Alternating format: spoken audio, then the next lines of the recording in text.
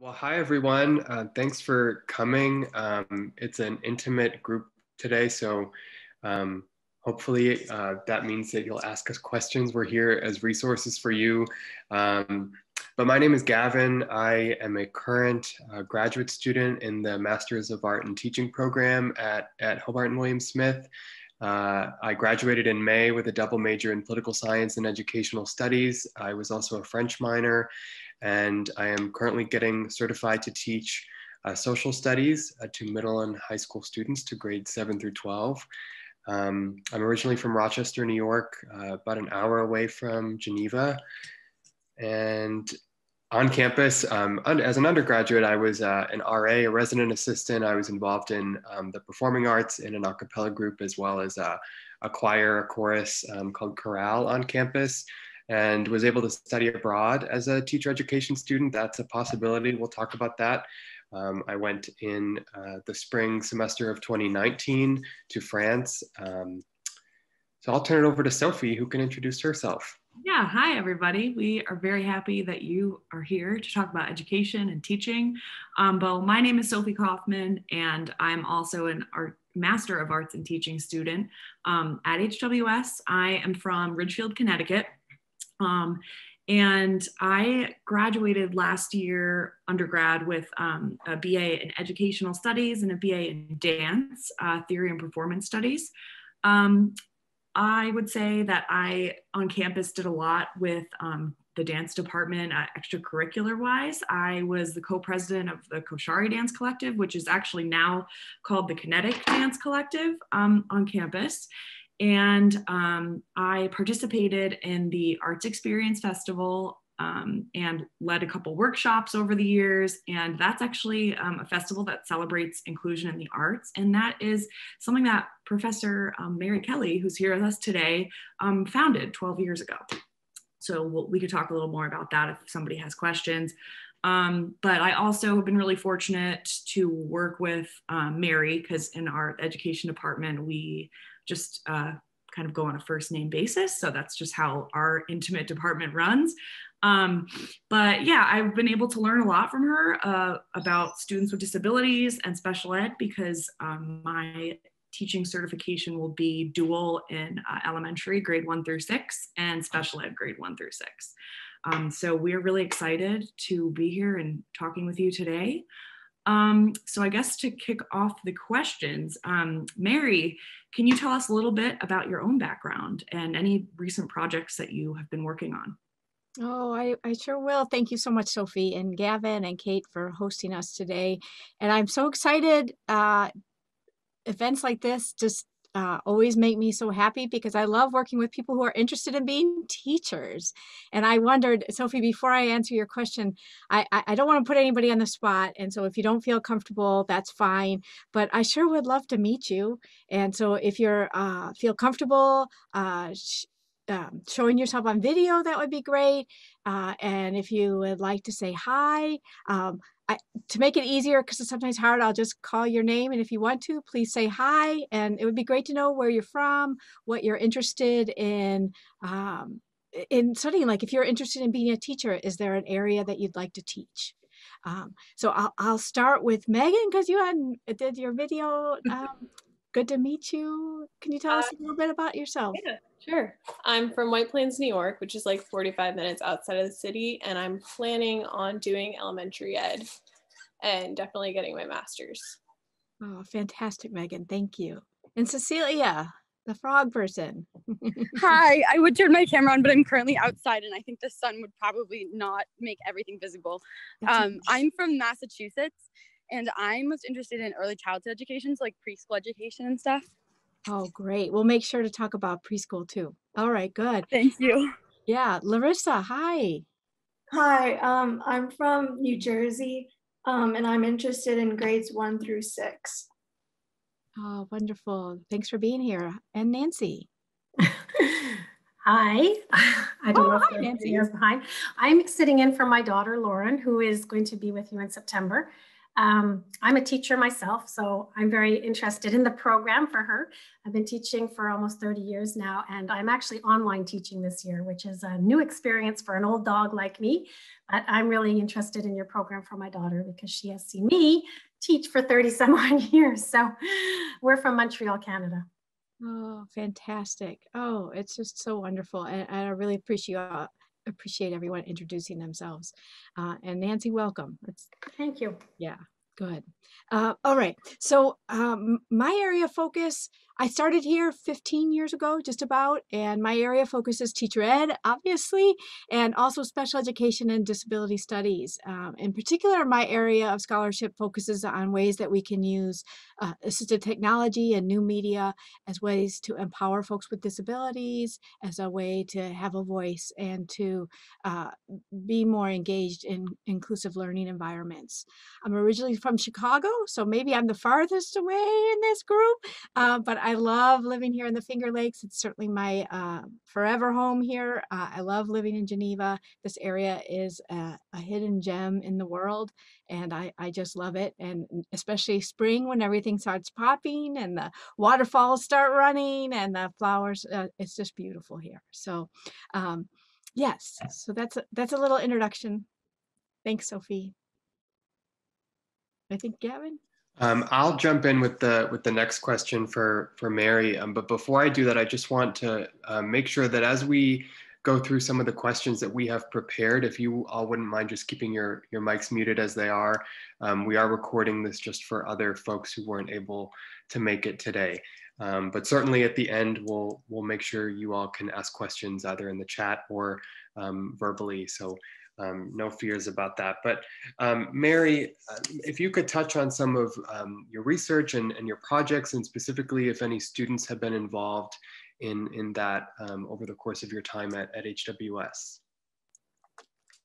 Thanks, Gavin. It's actually one of the reasons why I came to HWS. Well, there are two reasons. One, I met these amazing students when I came to my own kind of admissions visit and when I was interviewing here for a job, and the students I met, it just sold me here. And it's one of the reasons why I picked a smaller school, which is that chance to really work with students one-on-one. I went to large schools, with 45,000 students, and I never got to know my professors. I never had advising. I never had those opportunities to really engage in research and community activities with professors. And so I really wanted that experience on this end, and I was hoping that I could work with students, and that has all come to fruition here. I certainly have worked with students. We've done work related to areas of my interest around college inclusion and school inclusion, and also about technology.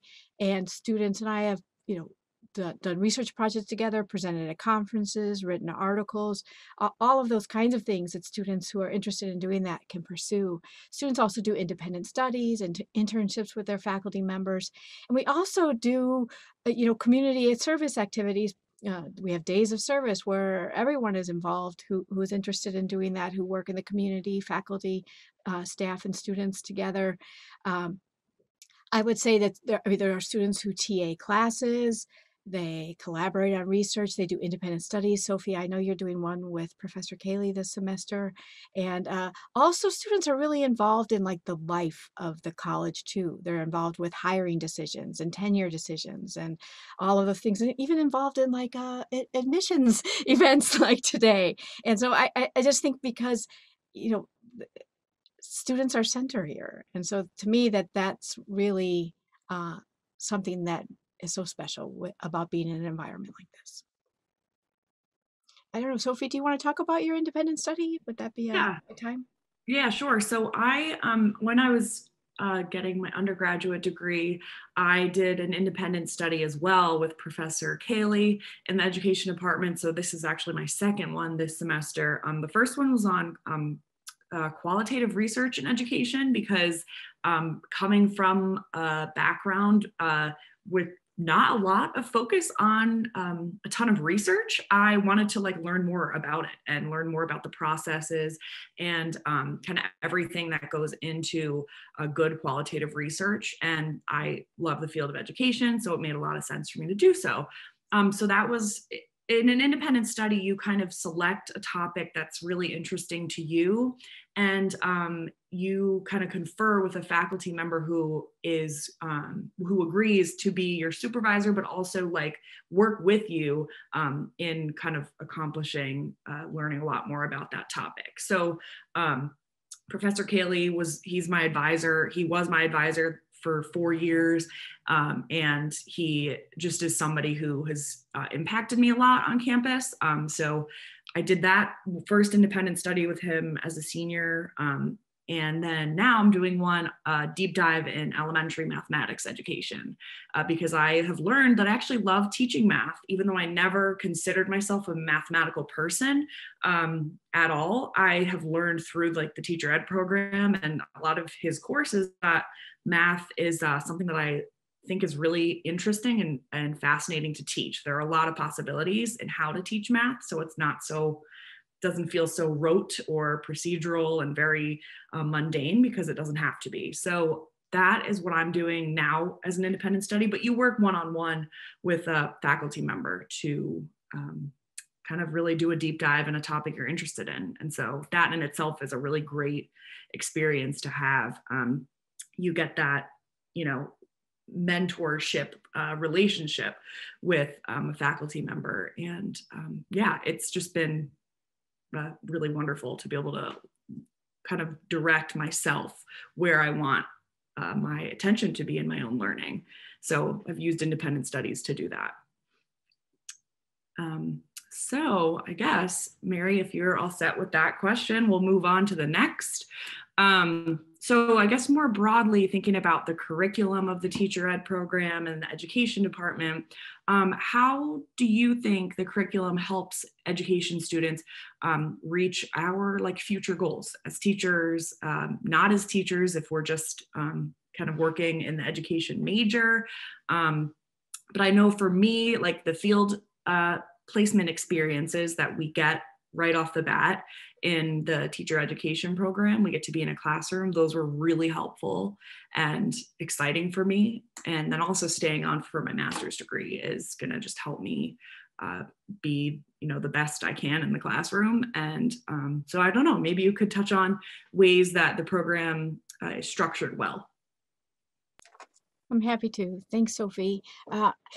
When I was thinking about curricular goals, I would say that there's really two main paths that students can go who are interested in the field of education. One path is the teacher ed path, and all of you have expressed interest in that path. And so I want to talk in particular about that. But then there's also a way for students to also study education that's not part of that teacher curriculum. So I'll touch on that as well. But for those who are interested in getting their teaching credentials or New York State teaching credentials, we have 15 certification areas here at HWS. Most of you are interested in that elementary area, and so I'll focus on that. But Gavin, unless Nancy, I don't know what your daughter is interested in, but Gavin can also share about secondary ed too, if there's interest in that. But students do their studies in teacher education in addition to a major and a minor and curricular goals on campus. And I think that that's really important because our model is unique in that students can, study any other field of interest as well, in addition to being a teacher. And I think that that makes for a really well-rounded teacher. Actually, that you don't just study in the field of education, you're not just siloed there, but that actually you're part of the entire campus community. And so students like Sophie in dance and Gavin in history. Both of them also did a double major in education. So students who are interested in teaching can also study education. You end up taking a lot of courses in that, and that's something that you can do, but you actually don't have to. And you have to, especially those of you who are doing elementary certification, you need to major in some other field on campus. And so we have a lot of students who are interested in psychology, dance, sociology, studying a language, studying other fields. And so students do that and also do their teaching credentials. You start your sophomore year, which means you have lots of experience to teach. And I think that that's a hallmark of our program, is the wealth of experience, the breadth of teaching experiences. By the time you're done, 650 hours or more of teaching, of authentic classroom teaching experience. And students are able to even teach potentially abroad. Gavin can talk about that later when we talk about study abroad, but students could even do a teaching placement if they're interested in traveling somewhere else and there's a place to do it there. But students from their sophomore year are teaching in schools. We believe firmly that you need that, both that praxis and that practice, or that, sorry, the theory and the practice, that praxis, right? That intersection of theory and practice. And I think by starting teaching and then complementing that, where you learn about lesson planning and you learn about what does it mean to be a teacher, and you learn about some of the nuances behind the scenes, but then you're also working with teachers where you're learning how to implement that piece behind the scenes. And so I mean, our students are so ready for teaching by the time you're done student teaching, and Sophie and Gavin can attest to that. They have had so much experience and they are very competitive on the market.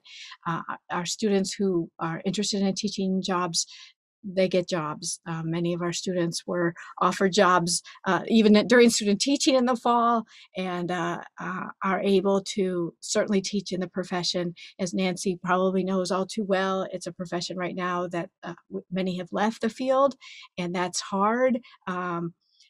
It was a difficult year during the pandemic, and I think that we can't, not talk about the challenges that were in education during the pandemic.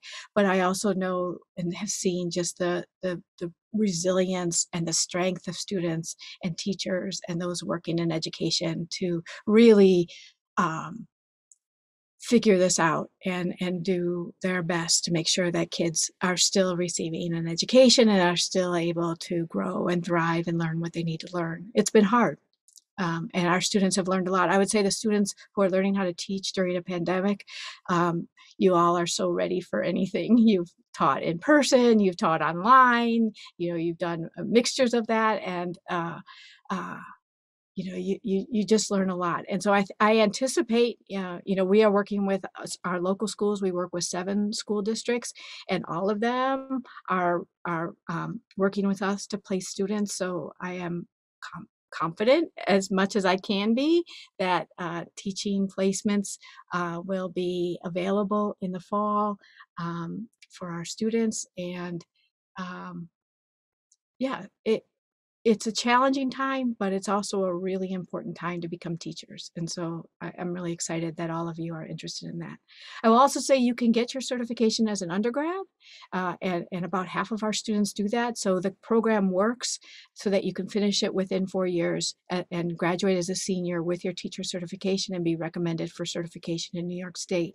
We also have a competitive, smaller master's program that's just for our teacher ed students, and that's something that students apply to junior year so that you can be planful about your senior year.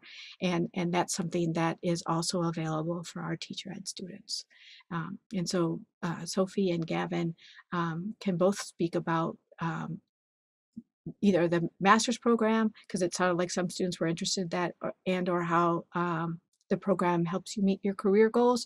The other path, and I remember I said 2 paths, so the other path is the education major. And so if you decide you don't want to work on teaching credentials, because sometimes you get out there and it's not what you thought it was, and you say, well, I love education and I want to work with kids, but maybe I want to be a social worker or a counselor, or I want to work with kids in a more individualized ways, then you could do an education major or a minor and still study the field, but not do all the work of the credential of the teacher license. So Sophie or Gavin, would you like to comment a little bit about kind of curricular goals and or? Yeah, maybe I'll let Sophie talk about the master's program if folks are interested in that. I'll just say that despite hybrid learning, virtual learning, many of us in our cohort in the fall were in person, up to our comfortability. I taught in a hybrid model. I was there every day. Students were there 4 out of the 5 days of the week in 2 separate cohorts. So certainly really different and not what I expected, but I remain grateful every day compared to folks that I know that taught virtually in the fall. that I was able to be there every day and have as normal an experience as I could. And like Mary mentioned, we have classroom experience starting sophomore fall. And so we should mention you don't have to declare a major at HWS until the end of your sophomore year. So entering the teacher education program, you do enter it a bit early, but it really gives you that experience of going into a classroom as a sophomore and saying, yes, this is exactly what I want to do. Or it's early enough where you can say, never mind, maybe I'm going to take the educational studies route and that's more for me. I entered college thinking I wanted to be a doctor. Like so many people, I watched way too much Grey's Anatomy in high school and found that wasn't for me. And that's college for a lot of students that go to a liberal arts college. And so I think the program really builds on the 18-year-old brain that is like all over the place and doesn't quite know what it wants to do. But for those that come in really wanting to be a teacher, it really hones in on that excitement. Yeah, I will add to that. I mean, I'll talk about the master's program in a second, but I came into college knowing that I wanted to dance still because I danced my whole life. And I also knew that I loved children and working with children with disabilities. And so I was like, oh, the education department, I should try some classes and maybe do the TEP, the teacher ed program. And so I went to an information session and honestly, I think I made like the absolute best decision for myself, becoming a teacher and going through the program, because it gives you so much. The field experiences are really special because not every teacher education program has you out in the field that early. And so it's exciting when you get your very first placement and you go into a school and your students look at you as a teacher from day one. And so again, I will reiterate exactly what Gavin said is, you'll know if that is the path that you want to take. But the educational studies major is excellent in that you can take so many different kinds of courses, about metacognition, disability studies, storytelling, and language acquisition, all these different pieces of education that don't necessarily have to apply to an intimate classroom setting, that you can become, go into being a social worker, that you can take all this knowledge outside of the department. And that's a really important thing to keep in mind. So in terms of the master's program, it's 1 year, and it's a 5th year. You tack it on to the end of your undergraduate experience. And during the fall, you do full-time student teaching. So Gavin explained his. My certification is dual. So as I said, elementary grade 1 through 6 and special ed 1 through 6. And so I did a general education classroom for the first 8 weeks, and I was with 1st grade and went into student teaching requesting 4th, 5th, or 6th grade, and ended up student teaching with 1st. And that is now where I feel that I found I grounded myself in, being with 1st grade, 2nd grade, maybe even kindergarten. So that's, another exciting piece for me. But so I did 1st grade, and then I went for the second half of my special education placement. I was in an integrated co-taught classroom. So I was placed with one teacher who was the special education teacher, and then her co-teacher was the general education teacher. So I actually kind of got to work with 2 teachers, which was pretty cool. And I worked with kindergarten, and I was so not sure what to expect going into it, and just absolutely loved it. And so anyway, in Waterloo, which was where I was placed for my gen ed placement with 1st grade, we were hybrid. So students were broken up into like cohorts essentially. So teachers were there every day. So we would go in and we would have about 6 students. So half the class Monday, Tuesday, and then the rest of the class was online at the same time. So you would be teaching, you'd be facing your smart board, like making sure you're paying attention to your students online, and also like the 6 little ones sitting in front of you. And then Wednesdays, everybody was remote. And then the second placement, we were fully in person, and I was in Geneva. And so, I don't know, having both of those full-time experiences really contributed to what I'm taking away from student teaching, because I got to teach hybrid. I taught remotely fully on Wednesdays, and then I went in person. So I kind of got the full circle, which was really cool.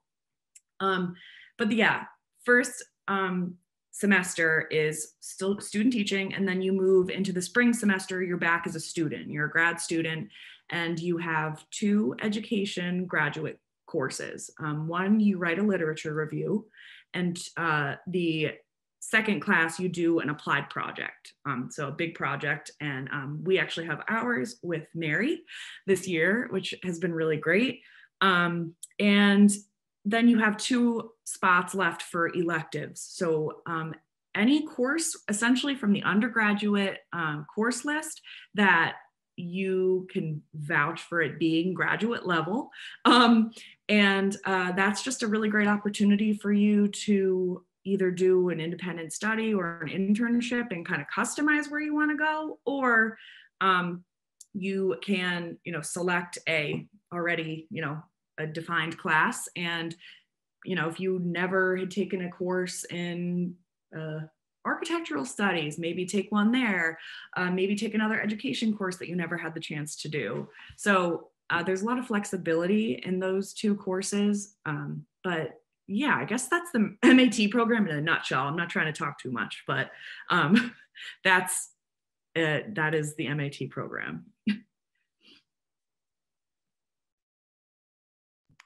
Yeah, and I'll just say that student teaching is a part of your certification. So if you don't end up doing the master's program, you'll get a chance to have that awesome experience during your undergraduate years. So we will ask a couple more questions, and then we'll open up the floor. So Mary, anecdotally or specifically, do you have examples of what students from the teacher education program are doing after graduation, or even from the educational studies major? Thanks, Gavin. Certainly many go into teaching. It's a career that is never boring, that is something new happening every day, and you get to work with young kids and isn't or adolescents, and isn't that exciting? So it's a field that I think certainly students who go through the teacher education program consider, but I also have seen students finish up the TEP and found that it has provided a foundation of skills that they apply to other fields. And if you think about teaching, you think about,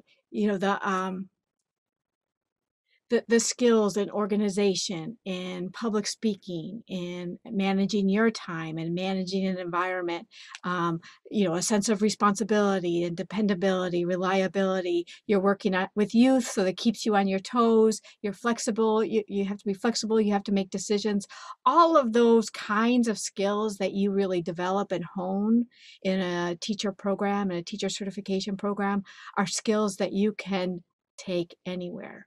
And so our students certainly become teachers, but others become lawyers, or have gone into publishing, have gone into social work, have gone into youth advocacy work, have gone into the health professions, occupational therapy, physical therapy, speech language, autism specialist, publishing, curriculum development, school counseling, that's and school psychology. Certainly that's an area, because we have, certainly at the elementary level, where quite a few folks are interested in that.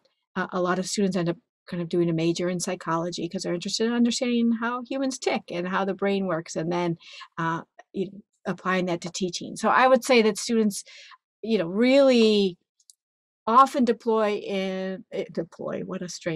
often go into fields that are centered around humans, and I think that makes sense, right?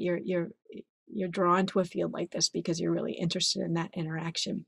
I would also say that students, we have so many Fulbright scholars at HWS. We're one of the largest producers of Fulbright scholars, and a lot of them were teachers in the teacher education program. We have students who go into the Peace Corps. We have students who work internationally all around the world, often in teaching programs, but also in nonprofit and advocacy work. And so museum education, I'm just trying to think of some other areas. It's certainly a field, I think it's wide open.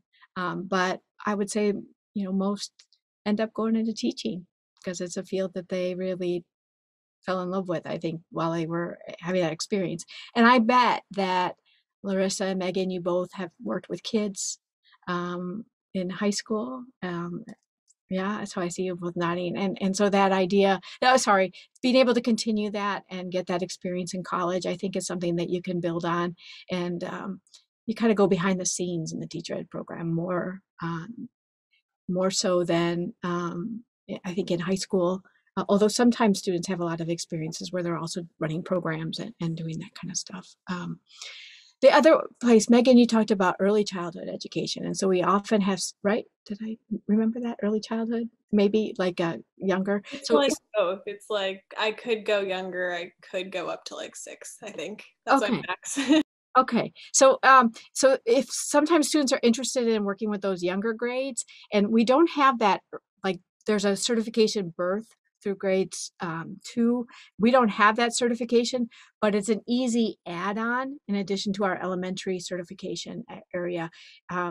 Really, New York State, if you already have your certification, just requires 2 more classes and 1 more exam, teacher certification exam. So it's an easy add-on, and students often will work we have a number of preschool programs like Head Start.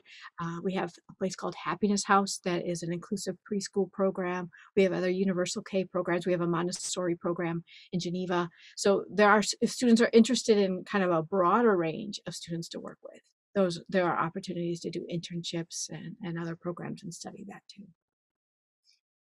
Yeah, so I think I'll stop there. Alrighty, we have one more like formal question for you, Mary, but so before we take questions from all of you lovely people, so another big draw for me to come to HWS was the study abroad program. And Gavin mentioned that he studied abroad and he taught abroad. I studied abroad as well in Galway, Ireland in the spring of 2019. So Gavin and I were abroad at the same time. And so I guess, can you talk about those kinds of opportunities that students might have, or TEP or education students, if they want to go abroad and teach? Sorry. I was just thinking there for a second. Yes, I'm happy to comment on that. And the other thing I had wanted, why I paused for a second, I wanted to also loop back and ask Gavin and Sophie after this to talk about like next steps where you see yourselves going, because I talked about all of these careers and opportunities. So I'm curious if you've made some decisions or if you want to share any decisions that you're making right now. But yes, so our program is designed flexibly so that you can go abroad if you'd like. And so many of our students do go abroad. It's a wonderful opportunity if that's something that you're interested in doing. And there are a number of programs that also provide a teaching placement. So I really recommend that if it's something that you're able to do. There is something about being in a school or doing volunteer work or service learning work or some kind of work that gets you connected with the country that you're living, with the people who live there, who are part of the community. And that makes a difference, I think, to the level of connection that you feel when you're there in a country. And so Gavin with his experience teaching, and I know in Galway, Sophie, have opportunities to work within communities as well. I think it helps, I think, build a connection. I taught abroad in a number of different countries, in South Korea, in Greece, in Spain, for a number of years, and I felt so much more connected to a community because I was anchored in a school, because I was living as part of a community. And so if you are able to do a study abroad program where you have a teaching placement, it's great. It can count towards your teacher ed requirement, your placement, gets you a different model for education. And I don't know, it just builds that connection. I would also say, I'll do a shout out. The education department almost 20 years ago now started the New Zealand program, the Auckland program. We go every other year to Auckland, New Zealand, and there's 2 full days of teaching placements there. You're part of just an amazing country and culture in New Zealand, and you learn so much about education. They were much earlier on than the U.S. Developed models for inclusive schools, and really the U.S. looked to the model in New Zealand when they were designing inclusive education here in the U.S. And so if you're interested, I know it's far away, but it's certainly a wonderful place to go. And one of the education professors goes with. And so I hate to say it, but it's been 10 years since I did that program, and it feels like yesterday still, but I'm still in touch with those students. I mean, we stay in touch with a lot of our students, but in particular, when you go abroad with students, there's a connection. And now, they're 30 and having kids and doing different things in their lives, and it's just hard. That seems like a blink of an eye, but I don't know. Yeah. So Gavin, do you want to talk about your teaching placement in France and what that provided? Yeah, I'll briefly touch on it, and then I want to make sure we have time for any questions that you all have. But I was able to teach at a middle school. It wasn't in my content area. I was teaching English to middle schoolers there, and so I wasn't really building my history content knowledge. I learned a ton of classroom management strategies, especially for English language learners who were dealing with a teacher whose French was fine to people who don't know French, but to them it was probably laughable.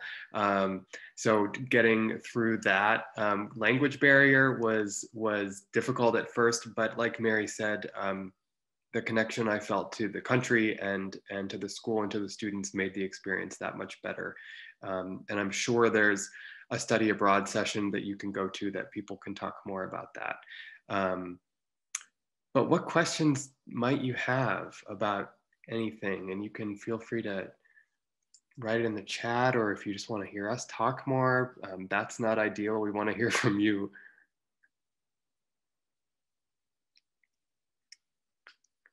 Okay, so Nancy's asking, can you do student teaching being an athlete, and would you need a car? Mary, maybe you can touch on this as well. We do have many athletes in the program who work to balance their schedules. Being a mostly Division III school, I know that coaches are really sympathetic and helpful with balancing the schedules. There are a limited number of cars that students can use that are through our campus safety office. I used one until senior year. Yeah, Mary, anything to add? Yeah, I would say that our students are very active on campus. Many are athletes, many are involved with other activities. Our students are able to do a lot. I'm not saying that it doesn't require you to be organized, but I certainly think that being a serious athlete lends itself to a teacher education program or a field in teaching, because you've got to be organized and you've got to be strategic and be able to handle all of those things. So, and yes, the education department provides cars for students who need it. We also provide rides if students don't have a driver's license. And so there are ways to get out to your placements. We work with 7 local school districts, some right here in Geneva, but also within a 30-minute radius. And we find all those placements for you and provide ways for you to get there. Oh, so it looks like our next question. Not a question. Students can also have a car all 4 years on campus, correct? Yes, I will back that up. Yeah, you are able to bring your own car starting from your first year on campus, and you just get a permit from the campus safety office, and you're all set. I guess my question's for both of you. So because you were both pursuing your master's right now, and you've taught in Geneva or upstate New York this entire time, are you planning on getting a job in upstate New York, or are you planning on transferring somewhere else? I personally am intending to stay in upstate New York because I've grown to love it up here and call Geneva my home and the Finger Lakes region. And I have really loved working in the local schools. I am in the process of waiting for public schools to post positions around here. So yeah, I'm kind of just in that lull right now, waiting for districts to say that they need elementary school or special ed teachers. And yeah, I mean, I think just having, for me, there's part of me that's like, oh, I could go home because I'm, familiar with the area. I could probably save some money because personally, my parents have offered, they were like, you can come live at home. And that was, I guess, a challenging decision for me. But in the long run, I think I'm going to be really happy here because I have been the last 4 3/4 years. And so working in the local schools up here has given me a really good taste of the area and different populations. And just, it's a really diverse and interesting group of people and students up here. And I love that. And every day is really different. And so that was a huge draw for me. And I feel like through student teaching, I've definitely built a lot of teacher connections with people in the area. And you do that also through teaching placements. You kind of network, you build your connections in all these different areas. And so that's, I guess, my perspective of just staying up here. It's been, I think it was a decision that kind of came naturally to me. Of course, you don't have to, but yeah. Yeah, I will say to Sophie's point that New York has a pretty rigorous certification process. So if you don't think you want to stay in New York to teach, we have a person in the department that can help you with that transfer, but a lot of states have reciprocity with New York State. So if you decide you want to teach in Massachusetts or whatever, you can do that. I am from about an hour from campus, so I kind of knew that from the beginning, I felt that this was my time to get out. I love this area. I love the Finger Lakes. It's been a great place to spend 5 years of my life, but I'm excited to explore other parts of the country. Through a summer program I participated in and worked at, I've been really attracted to boarding school education.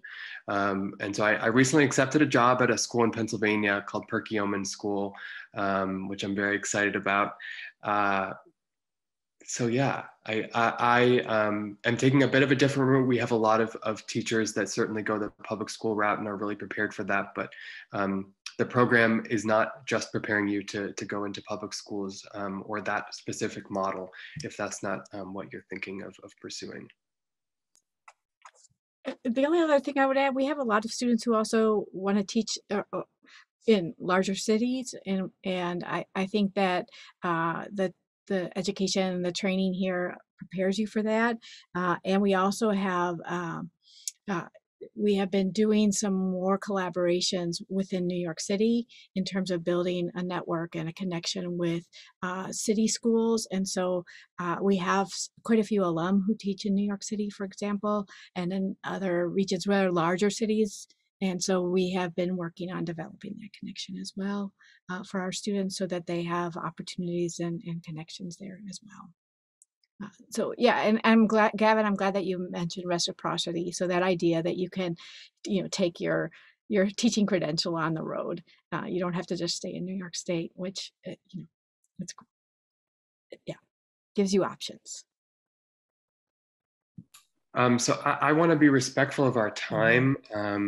And I will ask that Mary and Sophie put their emails in the chat just so we're made available in case you guys have questions after this or next year, whatever. We're happy to connect with you as you navigate the next month of figuring out where you're going to college. And certainly if you end up here, we're happy to help as you transition into HWS and maybe the teacher ed program.